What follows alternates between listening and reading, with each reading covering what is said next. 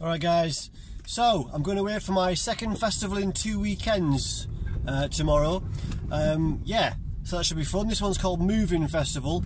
It's a very small festival near Manchester, I believe, and really small. Like there's basically one stage and it's in a barn, but it's actually got some cool acts there this year. Groove Armada are going to be there, Stereo MCs. What was the other one, the name that I keep forgetting? Not Soul to Soul, some kind of old hip-hop group. Oh god, I'm forgetting the name. Anyway, it'll be cool. So that's that. So anyway, so Shenmue's been out for a few days now, and you know, people are generally happy. There has been some bugs noticed. D3T are, you know, actively asking the community to send them any information about bugs so they can keep working on it and keep patching it. So it's not over yet, guys. If you found any bugs in the Shenmue re-releases, then yeah, I'll put a link in the low bar. D3T are on Twitter, of course. You can get in touch with them various different ways. But yeah, they are still working on it. They're still going to be patching. People have noticed a few audio bugs here and there. Personally, I've only seen like literally one or two very small audio bugs. Some people have reported other issues, like with the lighting, it being too dark, things like that. But yeah, you know, it's not perfect. It hasn't come out completely perfect. But this was a game that was never going to happen. It was never going to be released. You know, we have to kind of remind ourselves how this came to pass. Now, I'm not saying we just lap up any old shite. What I'm saying is, let's remember how we got here. You know, this was the game that was abandoned for over a decade. You know, the original company that put it out did not have any interest in putting any more money down on this game that already lost them millions. It was a huge albatross around their neck. Contributed to the demise of the Dreamcast indirectly. I'm not saying it was Shenmue's fault, but you know, it's part of that whole story.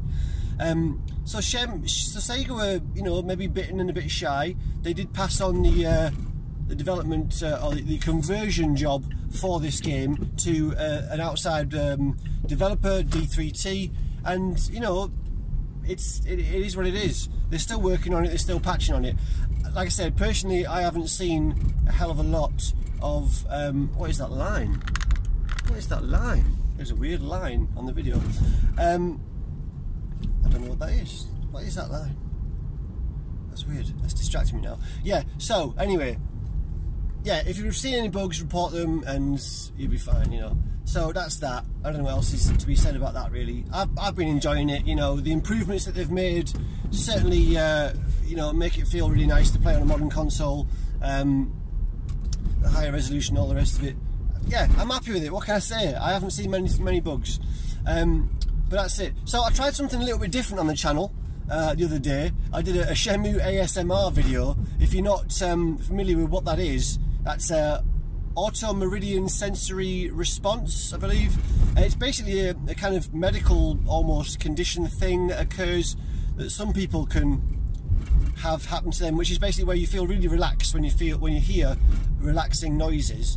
And it's weird, you know. I always used to get this feeling of relaxation from certain voices and certain noises, certain things when I was younger, but I didn't know what it was.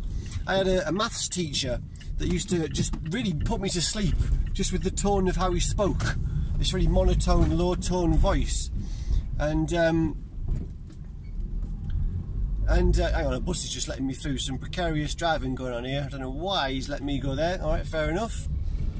Anyway, so when I was younger, yeah, I always remember having this kind of reaction that just made me really, really relaxed to a teacher's voice. And then years later, I used to watch quantum physics lectures just to help me get to sleep. I found it really relaxing. I just used to listen to these, yeah, quantum physics lectures that I had absolutely no idea what they were talking about.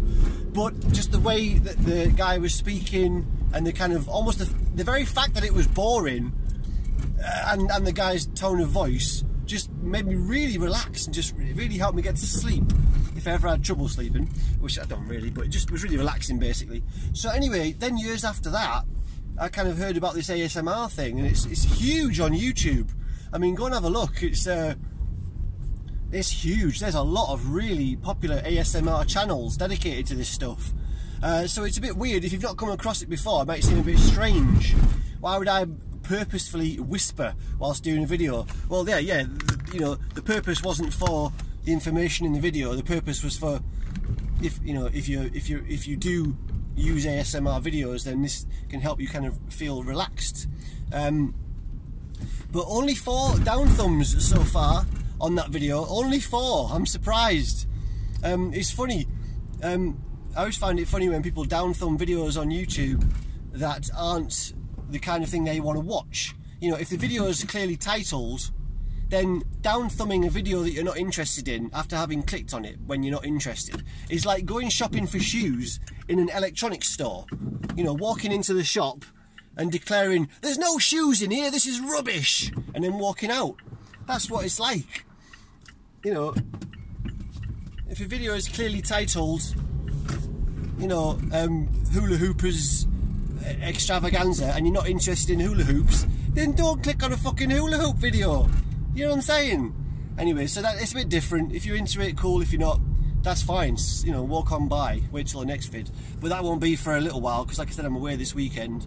So I just wanted to put this out there just to say hello guys. Hope everyone's enjoying Shenmue. I really have been. Obviously, I've played through the game several times before, but playing through it again, it's reminded me again of various reasons of why I really love this game and why it's so unique and why it's so special. You know, the way that you build the narrative, the way that you feel part of the world that you're in by talking to all the NPCs, finding those little pieces of information, carrying on your investigation. You know, communication is so important in Shenmue.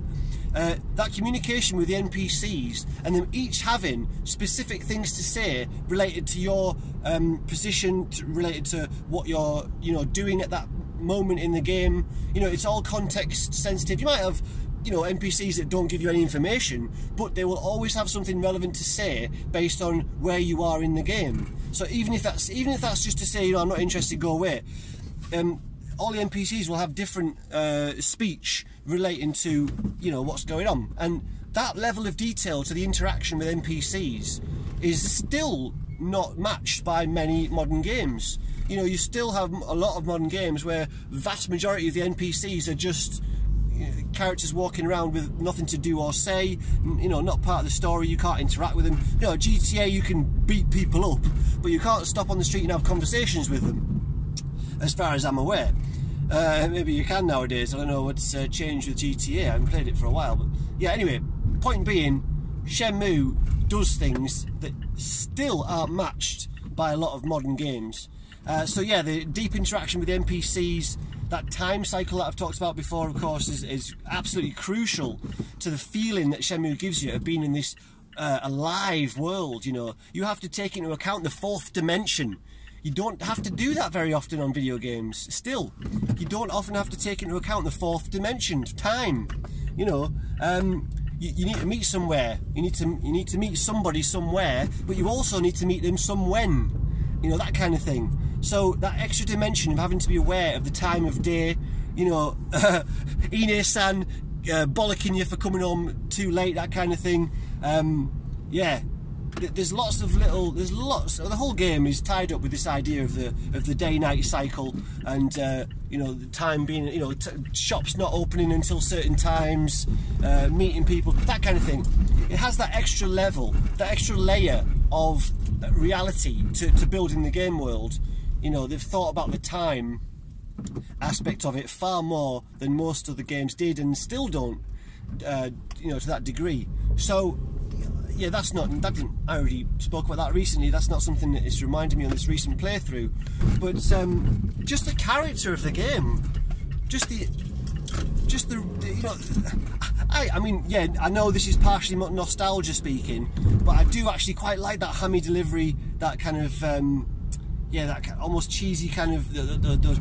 I don't use the word bad, but bad voice acting. I like it. It's part of the character of the game. But again, it might be nostalgia, I don't know. I'm really intrigued to hear new Shenmue players' opinions of this game now that you've played it for the first time. I'm really intrigued. So guys, video responses are absolutely welcome, but leave a message in the comments as well. A message? A comment? Leave a comment in the comments section, that's what it's for. driving and speaking, multitasking, difficult. Yeah, I'm especially interested in finding out what new players think of this game. So tell me what you think, tell me what you've been enjoying about it, what you don't enjoy maybe, you know, that kind of thing. How are you feeling? How does it compare to your expectations? You know, because obviously it's not going to blow people away in the same way that it did in 1999. It was a technical marvel back then, but I still believe that even though technically it's not, you know, graphically, you know, it's not as impressive as it was, I still believe the structure of the game and the flavour of the game and the way that it tries to be, you know, mature, philosophical, a bit more mature, grown up, that kind of thing. I still think those aspects will be unique enough that new players will think, yeah, this is something special, and can see why people fell in love with it all those years ago. So guys, yeah, let me know, especially new players, how are you getting on with it? And again, guys, if you've noticed any bugs, you know, drop D3T a line. They are still working on it. They're certainly going to have enough budget to carry on working on this game, because they are, you know, it's been selling quite well. I don't think we've got the sales figures yet. Of course, it's not been out for a whole week yet. I don't know when we'll get the first sale figures, but that will be really interesting. I'm certainly quite intrigued to find out what the sales figures are going to be for the first week of this game being out there. And yeah, and the reviews have been positive so far.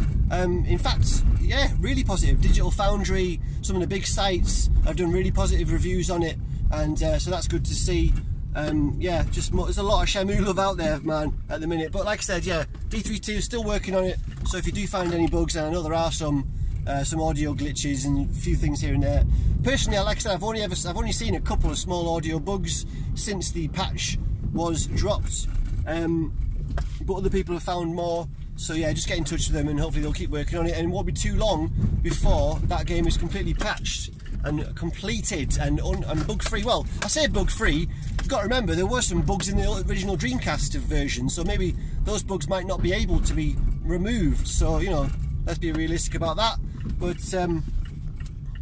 that's it. I'm just happy it happened, man. I'm just really happy it happened, because this wasn't going to happen. We had to bang on Sega's door for so long to get this to happen, and it finally did. So yeah, I'm very happy about that. But at the same time, yeah, we do need to report any issues and help them to make it be the best version of Shenmue that it can possibly be. Speaking of which, that Japanese limited edition version of the game that's coming out in November is suddenly a more, you know, a better prospect. I think I might actually go for that Japanese collector's edition now, because there is a chance that that will be the most complete version of Shenmue Collection on a disc, because that's not coming out till November, so you're assuming they haven't printed the discs yet. So hopefully, there doesn't seem to be any reason why not, they will put the complete version with the patches onto that disc. Fingers crossed that's what they'll do. I've already pre-ordered it, so we'll see what happens when that comes. But that's it, guys. Alright, D3T in the low bar if you've got any bugs, and definitely give me some video responses ideally, but certainly comments about first time players' impressions of this game and how you're getting on with it. Alright guys, see you in the next one. Bye bye.